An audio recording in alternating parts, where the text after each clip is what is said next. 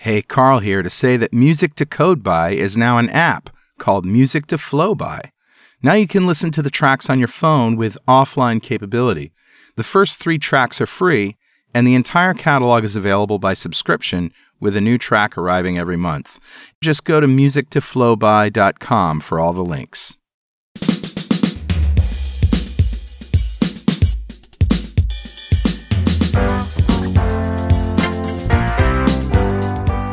Welcome back to .NET Rocks. This is Carl Franklin. And this is Richard Campbell. Yeah, and we're back in the studio recording just before we ship off to London for another stellar NDC conference. This time, this one is in the middle of town, right? Well, it's Westminster, which is still the east side of town, but at least it's in town. Well, it's near Parliament. Yeah, as opposed to Docklands, right? Yeah, which is it's near out pubs. of town. That's the only thing that matters. It's true. And, you know, in the morning to repent, you can go to Westminster Abbey and go to a service and everything's cool. So that's the way it goes. It kind of works. It kind of works. By the way, James. Walk on some famous people's graves. Oh, I couldn't believe it. I'm walking and I look down and Isaac Newton. Yep, there he is. You're standing over Isaac Newton. And, you know, you're stuck there because of gravity. Anyway, James, I wanted to tell you that your Skype photo is you drinking the biggest beer I think I've ever seen in my life. Actually, I think that's a picture, but let's not split hairs. Oh, that's a big beer. It reminds me of the time Richard was at where were you at, a tech ed or something? It was a tech ed in Atlanta. Yep. And he had like what was it? It was 3 liters of beer? It was a 3-liter beer. 3-liter beer. You know, you're not sober when you decide it's a good idea to drink that, right? Right. It better be a good beer, though. That's a bit of a commitment, you know? I cannot remember. But the funniest thing was what he said. He says, I have to speak in the morning and I can only have 1 beer. All right, enough chit chat. Let's roll the crazy music for Better Know Framework. Awesome. All right, dude, what do you got? I have a really, really cool website that everybody's going to go out to right now. You're gonna do it, I know.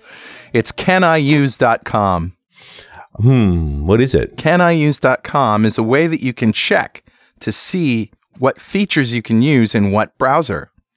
And you can search, and it'll tell you the browser score, you know, for Chrome, right, Firefox, Safari, Edge, whatever. So there's no guesswork. It's just like you put in the feature, you put in you see the browsers that support it, and it's pretty cool. See, I was hoping it was something like, can I use a flamethrower indoors? But okay, you know. You know, nothing's stopping you, Richard, except your own mind. There's a few things, yeah. I can think of a few reasons why that's just not a good idea. But. Honey, why is the kitchen on fire?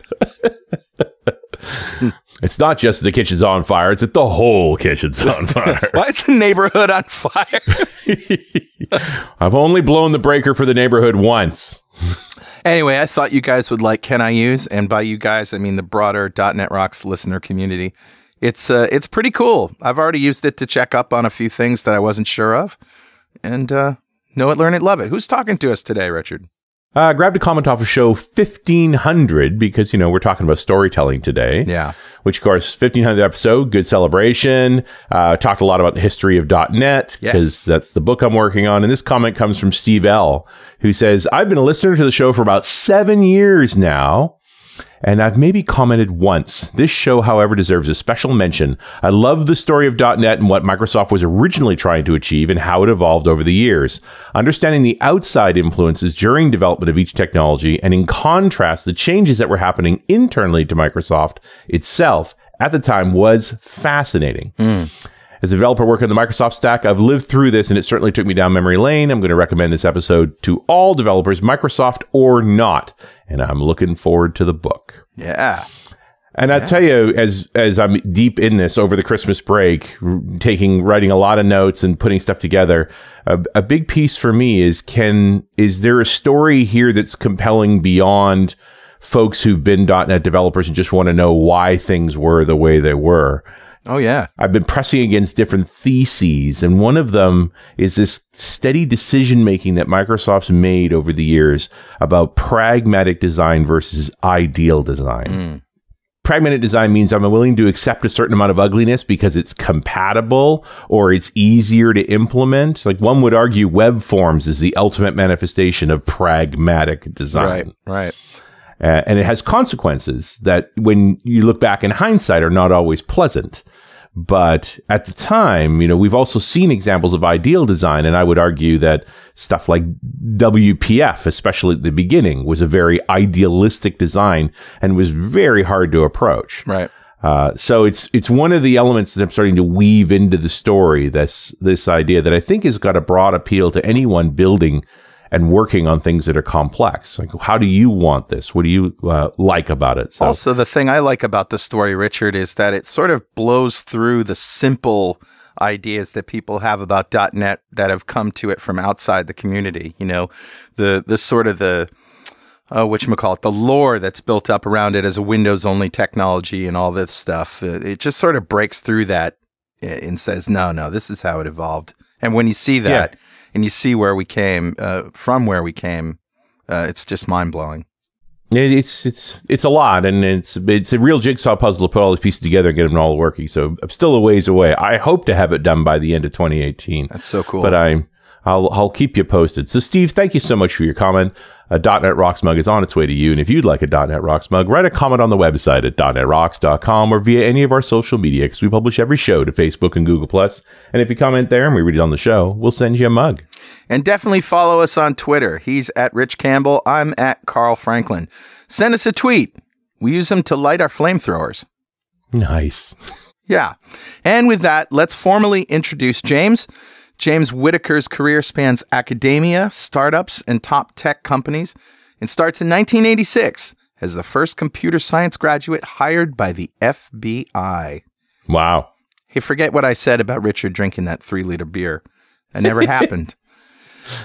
James then worked as a freelance developer, most notably for IBM, Ericsson, SAP, Cisco, and Microsoft, specializing in test automation.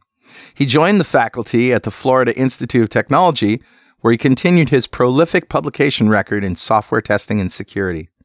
In 2002, his security work was spun off by the university into a startup, which was later acquired by Raytheon. James' first stint at Microsoft was in Trustworthy Computing and Visual Studio. He then joined Google as an engineering director and led teams working on Chrome, Maps, and Google+.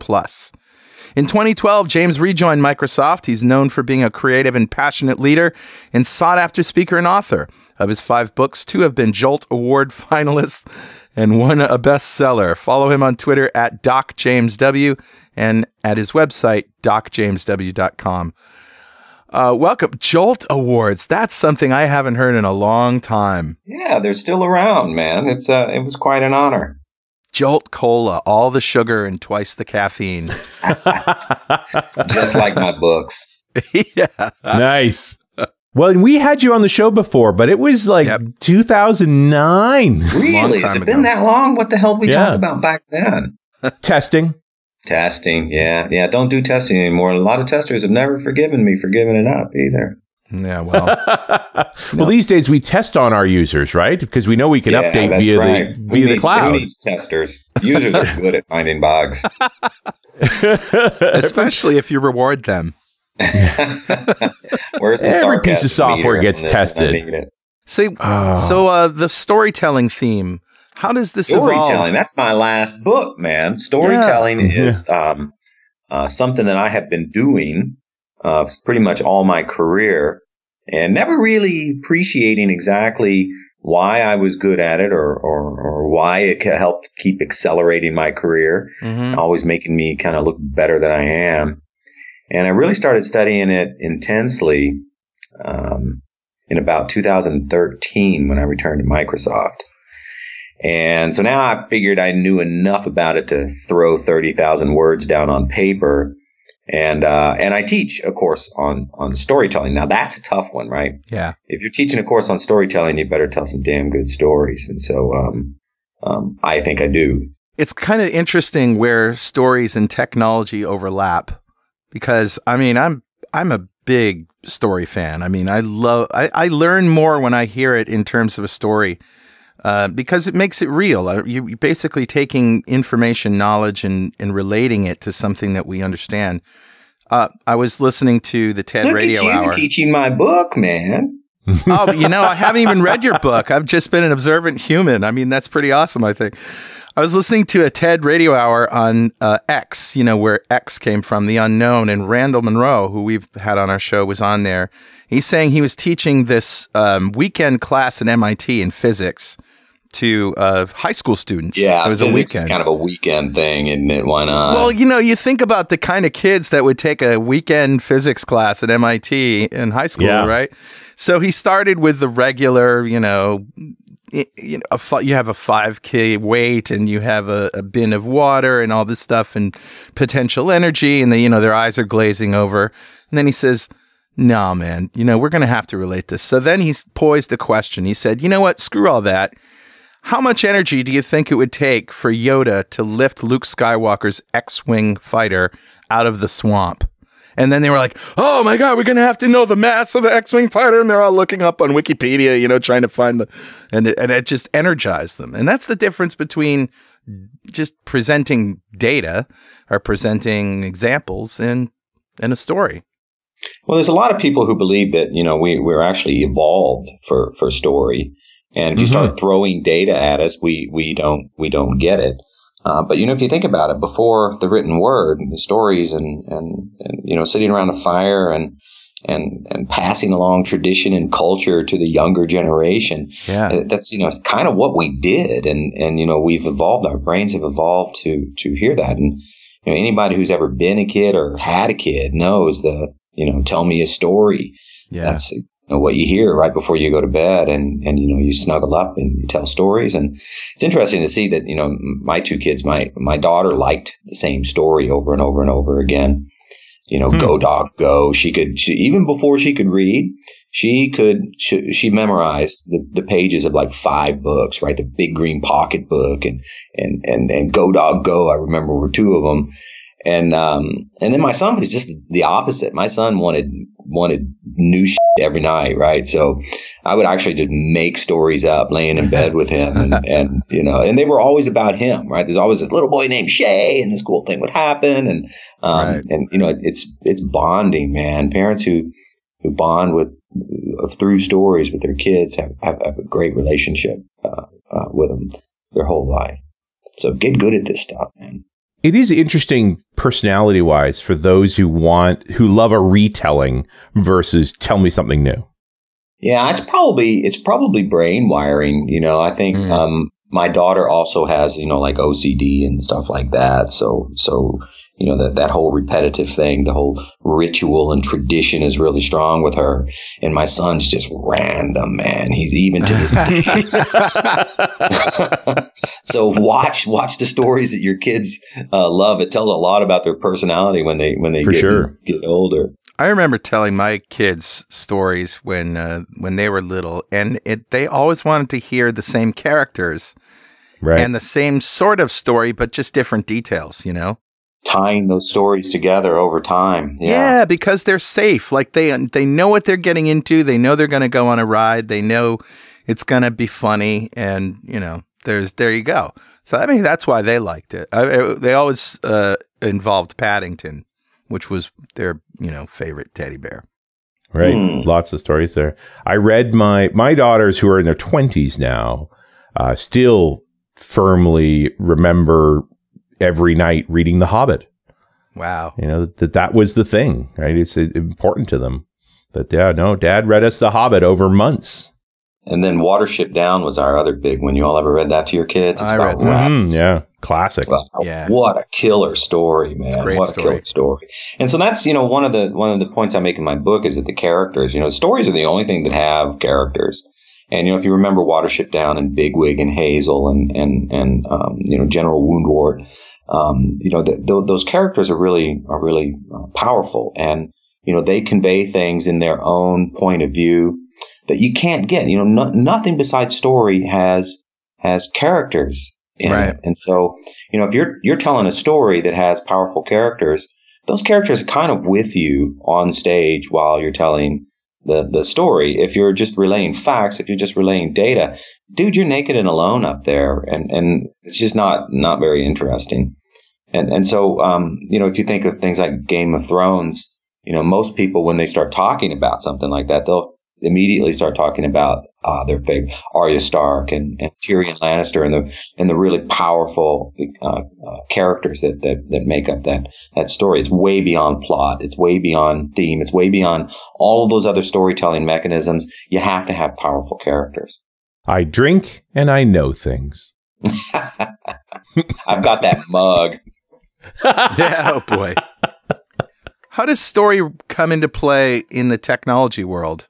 In the training of people to help them understand complex ideas? How do you use it? I don't think. I mean, yeah, you can use it that way. I think there's a couple of ways. To me, story is something that's helped my career, and so on a personal level, we have to tell the story of ourselves here every quarter. We sit with our manager, and we have this thing called a Connect. Microsoft calls them now, and you explain what you've done. And, if you're boring during your Connect, during your performance review, it's certainly not going to help you. I always plan out a story to tell my manager for every single one. I had a manager here that popped popcorn for some of my performance reviews. He's like, all right, this is going to be good. I'm going to hear a story. And so I think awesome. Promoting yourself. Yeah, that's a badge of honor, getting somebody to pop popcorn for your, right. But, you make yourself more interesting. You make your ideas more compelling. And it's not just in one-on-one situations. It's sitting around a conference room saying, all right, arguing for your feature, being able to make it more compelling and being able to talk about, hey, this is how a user, which would be a character in your story, would use this. And this is how it would change their lives.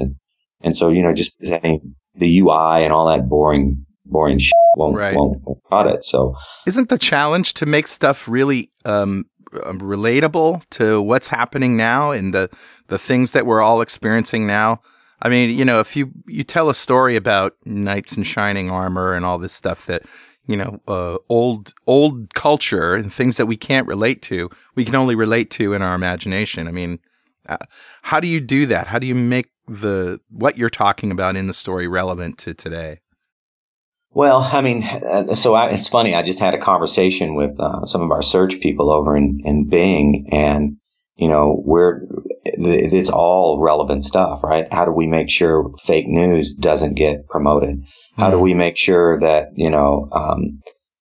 ads, you can't just buy your way to the top? There has to be some sort of because that's what the Russians did, right? They just bought the ads. The ads didn't need to be relevant. The ads didn't need to be important. The ads didn't even need to be true, right? The money rules in the search ecosystem. And so now the conversation within Bing is all about, these stories and what's happening in the real world, and how do we make sure that our search results rise above that.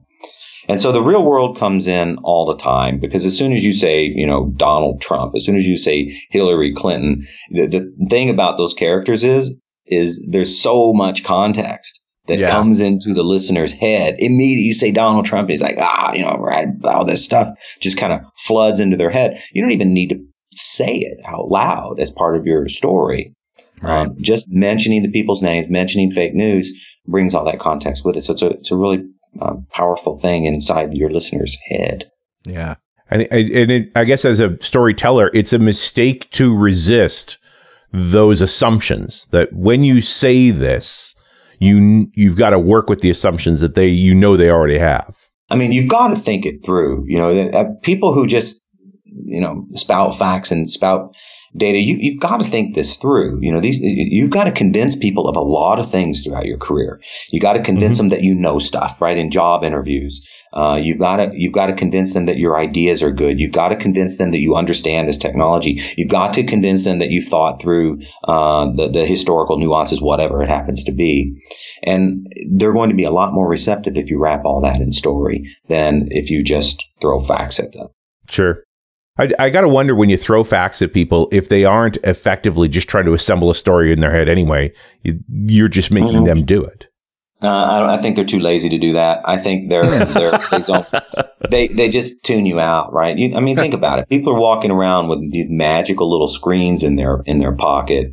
And they can pull it out anytime they want. I go to talks all the time, and everybody in the audience has got their phone under the desk. They're staring at their laptop screen. They're not paying attention. Never assume that the audience is going to work in order to understand your idea. And if you're making the audience work to understand your idea, they're not going to bother. They got shit to think about. They've got their own problems. They got their own schedules. They've got their next meeting or their next piece of work that they're going to have to do. You have to work your way inside someone's thought processes and inside someone's cranium. And you'll know you're good at this when you give a talk and you see people not using their devices. And if they are using their devices, they're probably tweeting about you or taking notes or something like that. Get good, man. I can't stand the boredom in corporate America. I can't stand going to meetings. And this isn't just Microsoft. This was Google. This was academia. This was all those companies you spouted off at the beginning. Boredom is everywhere. And when you don't bore people, you stand out. This is low-hanging fruit. Why you wouldn't want to be a good storyteller, it boggles my mind. Because there's so few of us that we tend to rise to the top. Yeah. My title is Distinguished Engineer. And I can tell you firsthand, Satya, don't listen to this part. Okay, Satya, just push. There's nothing distinguished about my engineering. I seem better than I am because all the code I write, I put my hot tub on the Internet of Things. But it's such a good story that people are like, oh my God, James knows all this stuff about machine learning and AI because his hot tub is smart. And hey, James, I don't mean to be boring, but we got to take a very short minute to hear this very important message from one of our sponsors. Hey, Rockheads, this is Carl. Have you tried JetBrains Rider? It's a new cross-platform .NET IDE that's light yet powerful and comes from the makers of ReSharper, IntelliJ, IDEA, and WebStorm. You can write .NET code on Windows, Mac, or Linux. Rider has you covered. Rider helps you develop ASP.NET, .NET Core, .NET Framework, Xamarin, and Unity applications. Most languages used in .NET development are supported. From C#, VB.NET, F#, and XAML to ASP.NET Razor syntax, JavaScript, TypeScript, and all that other front-end stuff. It comes with navigation, thousands of code inspections, refactorings, unit testing, debugging, rich coding assistance, and more advanced IDE features powered by proven technology from ReSharper and WebStorm.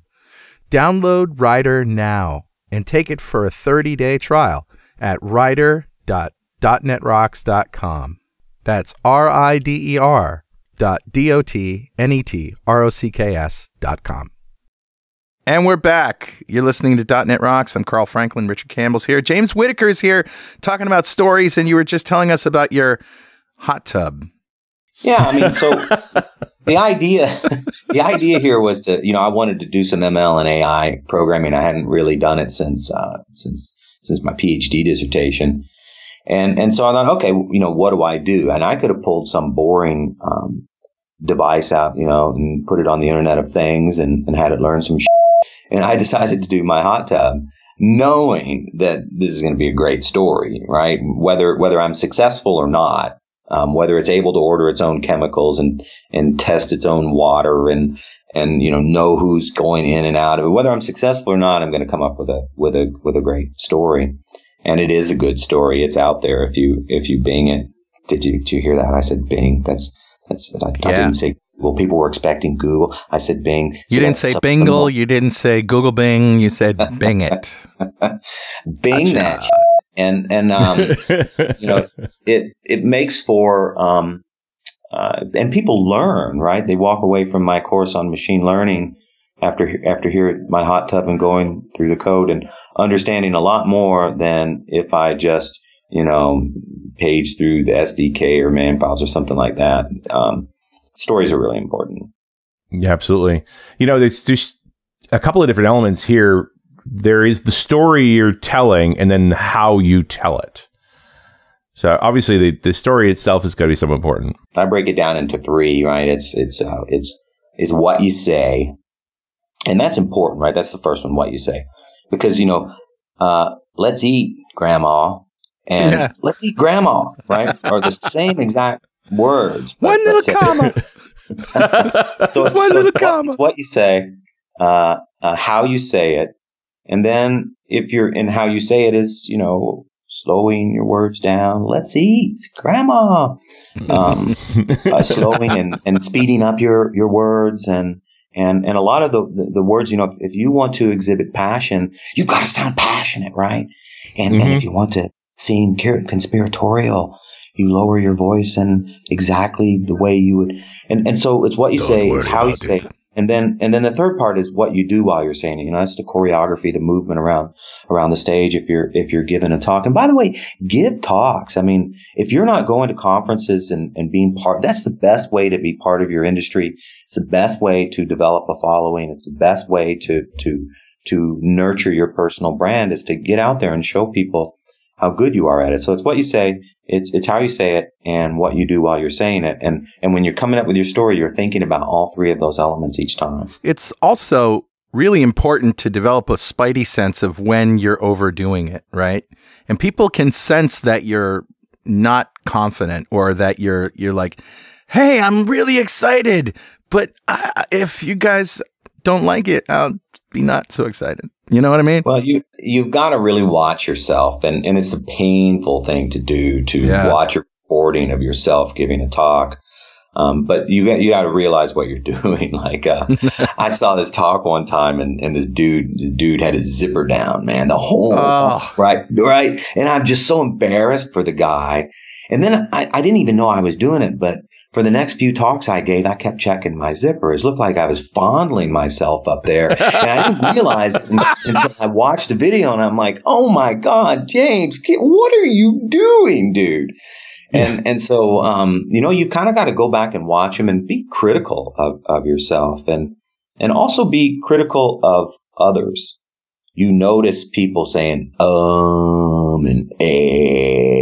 and being hyper alert to the mistakes other people are making will be kind of a reminder, hey, don't do that, because we do tend to learn from other people. We tend to laugh like the people who in our lives. We tend to, pause like the people in our lives. We learn from others. So be careful what you're absorbing from others. Who is it? Laurie Anderson that said language is a virus. It really is. Because it's infectious. Yes. It's infectious. It's like personality molding. And that's what, creates culture. Like, I've got Brazilian friends. I find Brazilians to be very contiguous and I find it really hard to believe that you've got a Brazilian friends. I mean, 100, 500, maybe even a couple of thousand. But a Brazilian friends, that's kind of hard to believe, man. Dude, we need to work on your language a little bit. Or maybe just maturity level. I don't know. No, please don't. I like myself just the way I am. We got a half hour in without a fart joke. We're doing good. I don't know any fart jokes. Once upon a time, there was a giant fart. Discuss. How much tailoring do you do for a given story or a given talk to a given audience? That's a good question, because I know the answer to it. That's kind of like the question. That's what I look for in a question. Now, sometimes you've got to just plow through it, and you don't have time to research every audience, especially if you're given as many talks as I do. So I just, I give the same talk. And the thing about giving the same talk, regardless of the audience, is you get good at it. You get practiced at it. The transitions between slides, the transitions between points, the transitions between stories become really smooth. And so in general, I don't bother too much with the audience, but when there's some obvious constituencies, I speak to all female audiences here at Microsoft on a regular basis. Right? The women of Windows, the women of Azure, they have mailing lists, and they get together, and often, so that one's going to be a little bit different. And when I go to some of the Asian countries that tend to be more sensitive, that's going to be a little different, especially if, you're talking through interpreters. Yeah, sure. You can't tell a joke through an interpreter. And so, Nope. Those talks tend to be a little less fun and a little bit more factual. And so, we want to pay attention to your audience, but you can't over rotate too much on their differences, or you're going to spend all your time constantly updating your talk. Make sure the talk is really good, and it's really important to be authentic. It's one reason I don't bother filtering my language. Swearing is part of who I am. And, some of the cleanest mouth presenters I've seen in my time in being in audiences, they swear in real life like more than me. Right. And so, to me, it's really more important to work on yourself, be really authentic, and let people see the real you, because they're going to relate to that, warts and all. And so one of the advices I give is never brag. No, don't tell brag stories, especially about your kids. No one wants to hear about your kid getting into Stanford, right? Off. My kid didn't get into Stanford. and so, you've alienated, a whole bunch of your audience. And so understanding that your audience are people who, I'd much rather talk about my child's eating disorder than I would my child's prowess at something. I'd rather talk about my eating disorder. You win a lot more emotional connection with your audience when you present your real self, warts and all. Yeah, that's absolutely true. The self deprecation is a good thing, to let people know that you're human. And this happened to me, and you know what? I'll just go ahead and tell a little story right here. You're really good at self-deprecation. I am so good at it. I made a career out of it. So basically what happened was I didn't realize that I wasn't getting voicemail on my new-ish phone, which is a Samsung Galaxy S8 Plus, okay? And I got it a couple of months ago. I realized I wasn't getting voicemail, and then I realized, well, there's no voicemail button. And I go to the phone, and there's no indication that I have voicemails. There's no UI for voicemails on this phone. And so somebody said, I left you a message. I'm like, message. So I went into settings, and I found in voicemail, all there is a number, and there's not even a contact associated with that number. There's just a number. So I go to the number and I call it, and I've got 28 voicemails. So I call back some of these people and I apologize and say, I'm really sorry, but I didn't even realize I had voicemail until an hour ago. And that's why I'm getting back. And most of these people said, coming from someone like you, that makes me feel so much better about myself. Because if you get stumped by technology, then I feel a little bit better for not knowing how to, send an email or, join a Facebook group. What is this voicemail thing of which you speak? Yeah, that's right. That's right. So I actually download an app called Visual I get so annoyed voicemail. when people leave me voicemail, right? That's like the last thing I want. Text why not me, just send a fax? Yeah. Smoke signals. Hey, Richard. Yeah, buddy. Guess what time it is now? It must be that happy time again. Yeah, man. It's time to announce my new 12-step program for compulsive talkers. It's called On and On and On. I know I've heard that somewhere before. I don't know. Apparently, it's not conducive to compulsive laughing, which would be something entirely different. I laugh at you all the time, man. The joke bombed, but the self-deprecation worked. This is why I say I made a career out of it, James. You found your skill set, and the fact that you got so much to deprecate on is absolutely. That's what you do. You tell a bad joke, and then you make fun of yourself, and it's just as fun, actually funnier than a funny joke. All right. Well, anyway, it's time to give away a DXperience subscription from DevExpress to one lucky member of our .NET Rocks fan club. Become a UI superhero with DevExpress UI controls and libraries, and deliver elegant .NET solutions that address customer needs today.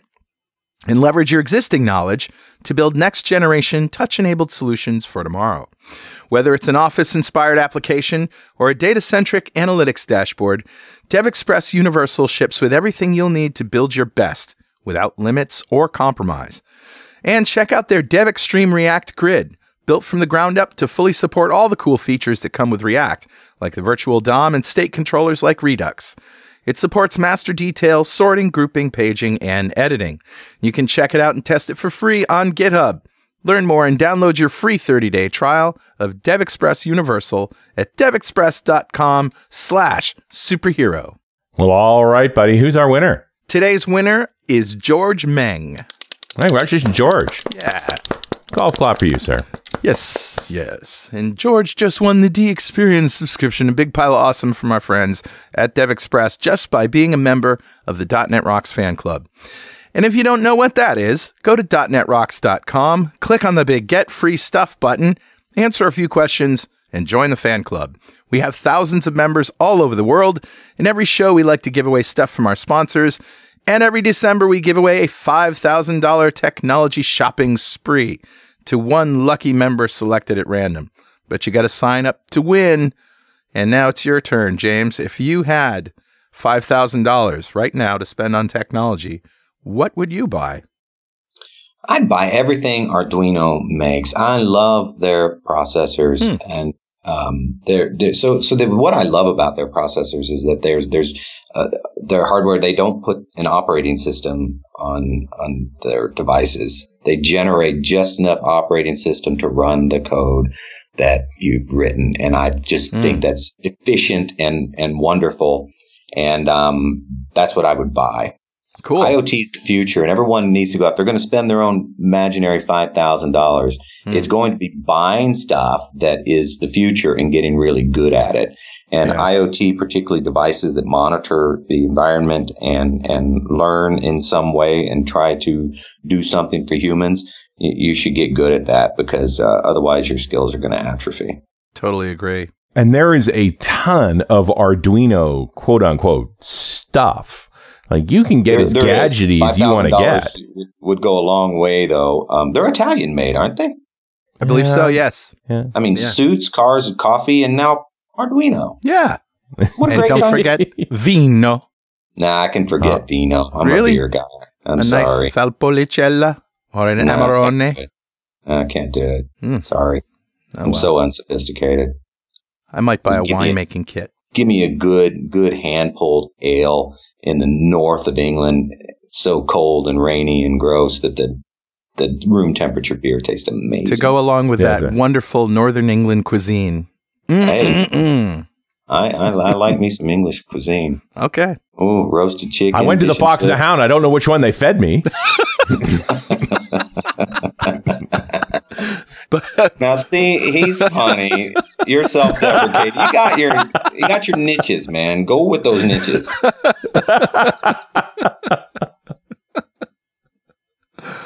Oh, man. All I know for sure is I don't want to go to the Elephant and Castle. Well, it's not a good time to buy Arduino. I just went to arduino.cc. They are sold out of everything. I think I know what people got for Christmas. Yeah. They are wiped out. They're good. They're good. Good stuff. Highly recommend them. Yeah, no kidding. Sign them on as a sponsor because they're getting some free advertising here. Yeah. A fine idea. All right, we got to dive back into this because there's a lot to know. Do you have sort of a standard formula when you're constructing a story?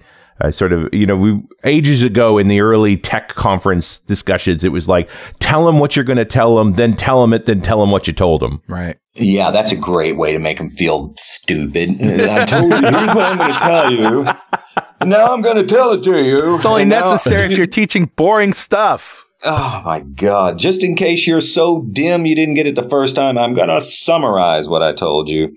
So, no, that's bullshit. And most templates are bullshit. You know, the whole scene, set the scene, make sure you have ascending action, and then there's a climax, and then, these descending action, and then resolution. I call bullshit. Just the fact that you're trying to impose structure on me is going to make sure that my story is much less authentic and genuine. Yeah. So no, you don't do that. But there are some kind of rules of thumb. I call them spells. So my book is called the Storytellers Spellbook. Because I really do believe you're like a spellcaster. You're trying to get inside somebody's head. Right. You're trying to make sure that you are the ones that are in control of their thoughts. You are the one, as a storyteller, that decides which neurons fire which in their head, right. Which emotions they evoke. It's very powerful, and I think the storyteller, the spellcaster metaphor is a good one. But there are a couple of things that you just can't get wrong, like the first 30 seconds has to be really, really good. And so get your character up a tree.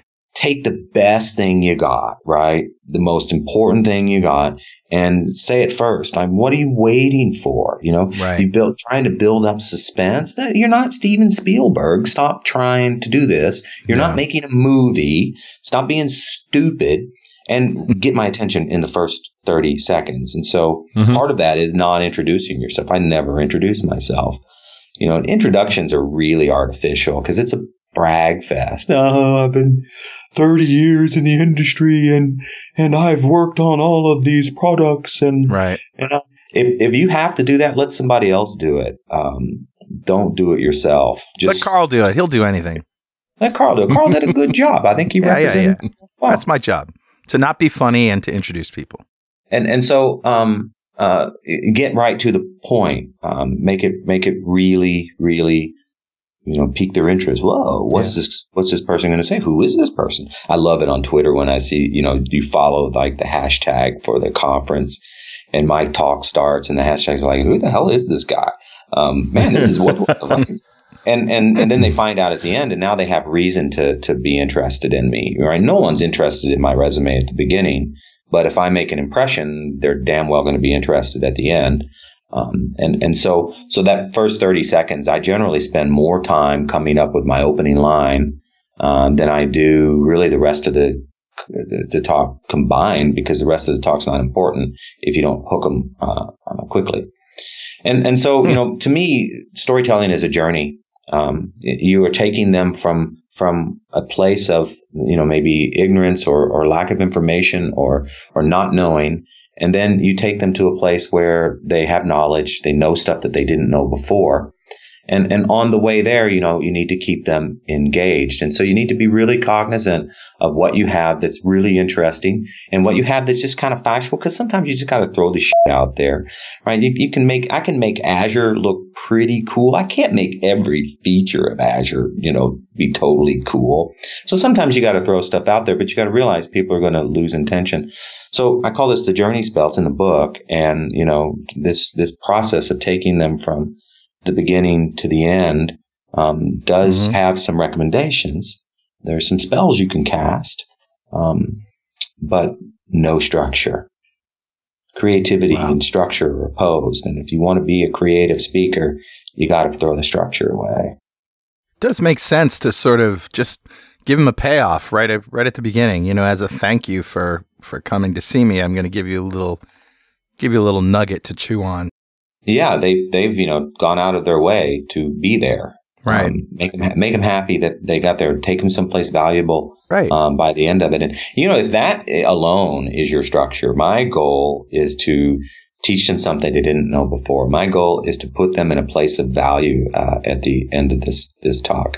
Just thinking through your story with that in mind is going to make sure that it's pretty darn powerful, because most speakers don't think what their audience really needs. They're speaking to their audience, right, and not for their audience. And audience members appreciate it. Go to a conference, sure, watch all the speakers and see who wants to take selfies and with them. Right, selfies are the new autograph. And so see the speakers who have the people lined up. I want to take a selfie with you. Because you've gotten through to them. You have given them something of value, and they want to take a picture of you away and remember it by. It's powerful, man. Yeah, that's an interesting metric. It's just that people feel like they're connected with you, and this is a manifestation of that. Yeah, if you don't collect Twitter followers after you've given a conference presentation, stop giving conference presentations. Yeah, right. Yeah, I guess that's fair. Maybe somewhere on that slide, you're going to have to put your Twitter address, I guess. Put it on every one. That's part of branding. You don't announce it. Don't be prominent about it. I put it at the bottom right corner of every one of my slides, and it's there for people. And I collect Twitter followers by the hundreds every time I give a talk. So that's good. That's good thought. It's funny because you talk about no structure and so forth, but you are a planner. You do plan through your presentation. You've got your story worked out. I do. And I tell my story over and over, right? I've got two of my stories I teach in they're both in the book and they're both in my, in the videos that are online. One is about meeting Bill Gates, and one is about having a restroom conversation with Larry Page. And, the first few times I told it, they're both true, completely true. But they're made more interesting by, storytelling constructs, as I tell them. And, there's ways of increasing your drama by what you say, how you say it, and what you do while you're saying it. But those are two of my, anchor stories. And the reason I tell them is, one, because I've turned them into really good, funny stories. Yeah. And the other is because there's a lesson in there, right? You are going to, at some point, meet someone important. You are going to meet somebody who can positively affect your career. And when they ask you, what do you do? What are you going to say? Most people have that moment up, right? They walk down the hall. Here comes the CVP, and the CVP is like, "Oh, hey, hi, how are you? What do you do here?" And they say something stupid like, "Oh, I'm a program manager." We have 10,000 program managers, right? You're not helping yourself by boring people who ask you what you do. I make awesome people be awesome together. That sucks. That sucks. We need to work on. Oh, hey, it's good for me though. I mean, my bar's pretty low. And so, that's everybody needs to have that story just kind of in the bag, ready to pull out at a cocktail party, ready to pull out at a bar, ready to pull out at a conference, ready to pull out. This is what I do. This is what makes me up. It makes me get up in the morning. James, do you have a quick story you can tell us? What kind of story do you want? Something entertaining and awesome. So the way I became a software tester, this is another story you need to have. Like, why did you get into storytelling? Why did you get into testing? So testing, security, and storytelling have been my three specialties over the years. Mm-hmm. So how did you get into testing? How did you get into security? How did you get into storytelling? I'm going to get asked those questions. So I got into software testing because of a girl. I was a software developer working with my professor and a bunch of other graduate students, writing code day in and day out. I thought I was such a bad, right? Twirling bits around, bending computers to my will. I was such a bad. And then I met a girl, and this particular girl worked 9 to 5, right? I'd never had a 9 to 5 job in my life. And so to her, Saturdays were kind of sacred. Unfortunately, to me, Saturdays were one day where all of us didn't have class where we could all code together. Right. So this girl moved in with me. We're sleeping together, right?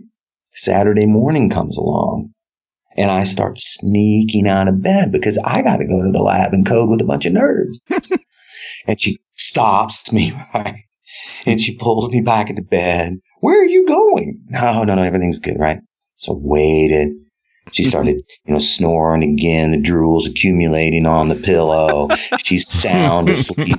I begin to sneak out again, and she grabs me and pulls me back in. And she said, "Really? What are you doing?"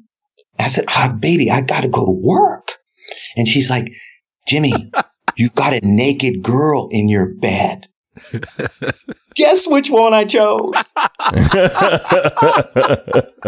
And so I got fired, right, for choosing the girl, and was assigned to be a software tester because clearly I couldn't be trusted to show up on a Saturday. And they demoted me. They cut my salary. Here I am now testing. Instead of creating, I'm testing the shit that someone else did.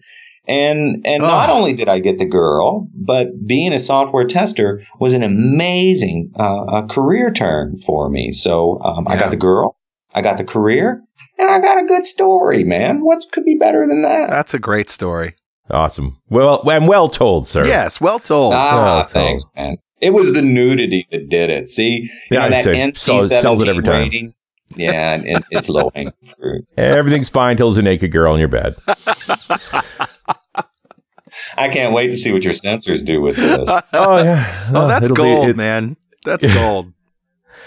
For the non-professional speaker who's listening, because we've all spent our time on stage, I think we're all pretty comfortable with this. What do you say to folks who battle stage fright? Well, there's a chapter in the book on stage fright, so I have a lot to say on stage fright.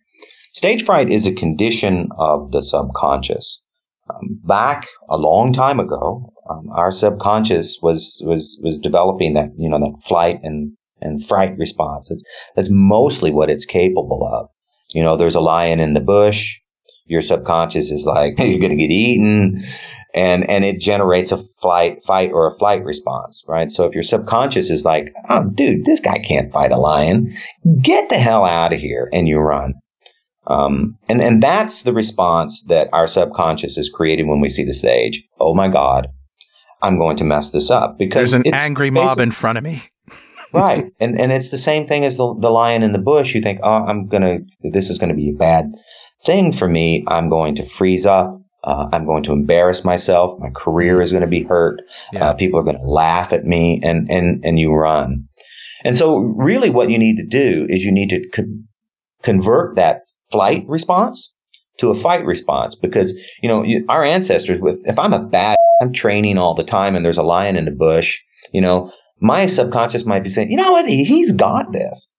And so it's a process of retraining your subconscious, to generate that fight response, because it's good. I still get stage fright, and I get up on stage and I've trained myself to turn all that adrenaline and all of that fear into energy to power me through my talk. So anyhow, it's an appendix in the book, and it's also, if you don't want to buy the book, if you go to medium.com/@DocJamesW.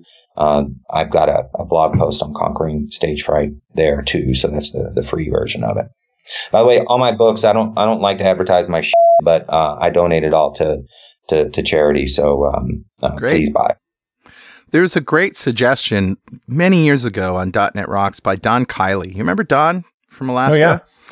And he said he got over his stage fright by joining his local Toastmasters club, which is essentially an organization that encourages you to, a public speaking and gives you opportunities to do it in a safe environment. I don't know if that will help you get over it. I think there's more stuff you have to do, but Toastmasters is a really supportive environment. And so it's a good place to start the skills that I teach you how to basically retrain your subconscious.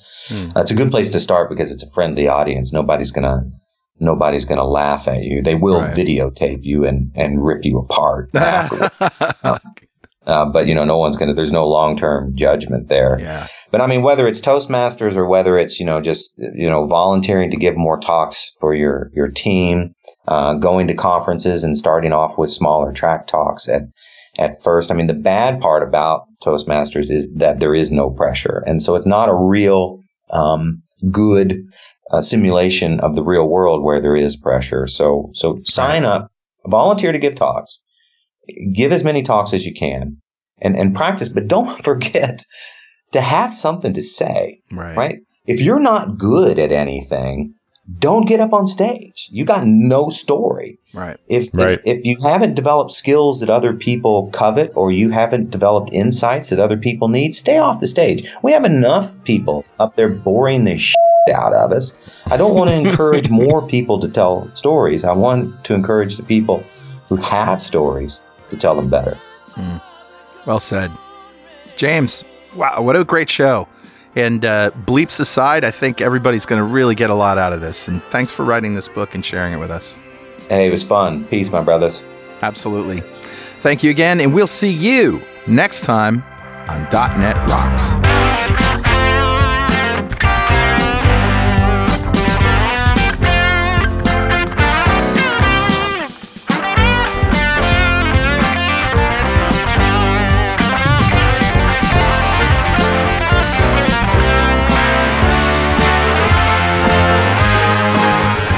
.NET Rocks is brought to you by Franklin's Net and produced by Pwop Studios, a full-service audio, video, and post-production facility located physically in New London, Connecticut, and of course in the cloud. Online at pwop.com. Visit our website at dotnetrocks.com for RSS feeds, downloads, mobile apps, comments, and access to the full archives going back to show number 1, recorded in September 2002. And make sure you check out our sponsors. They keep us in business. Now go write some code. See you next time. Got transmitter banned by the FCC. Yes, I'm a toy boy. Life is hard. Pay my taxes.